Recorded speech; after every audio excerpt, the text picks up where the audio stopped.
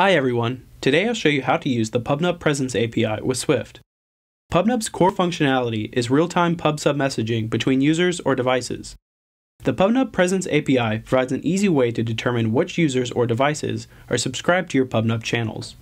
In practice, you can use the Presence API to build a chat application with online status indicators. You can use it to monitor IoT devices that are functioning, and in a rideshare app, users can see which drivers are active. This Swift tutorial will show you how to enable the Presence functionality in your Swift application. Before you get started, you must enable the Presence feature for your API keys in your PubNub dashboard. By default, the Presence feature is disabled. Visit dashboard.pubnub.com to enable the Presence feature for your app.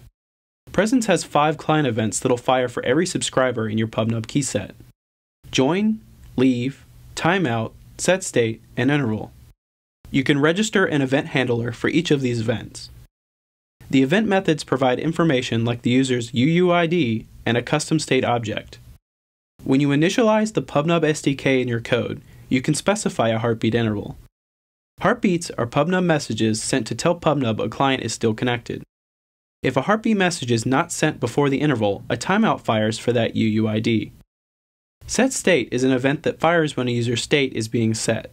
All channel subscribers will receive the event. Interval is an announcement of how many users are currently in a channel.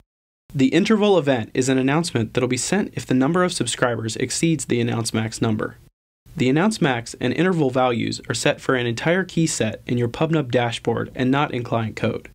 There are 4 accessor methods in the client SDK that allow you to ask for subscriber details like the members in a channel and their state object. The one mutator is a set state method that allows you to pass a custom object. Setting the user's state will fire a set state event to all subscribers. Here's a Swift playground with the PubNub SDK already imported. First, we create a PubNub client and manually set our UID. Notice that when you subscribe to a channel, you must set Presence to be true. Next is a Presence event handler that'll print events to the console. When our user has successfully subscribed to a channel, functions will be called to print out our UUID, set the user's state, and then call the 4 accessor methods. Expect to see your UID print to the console, along with a list of which channels the UID is on right now.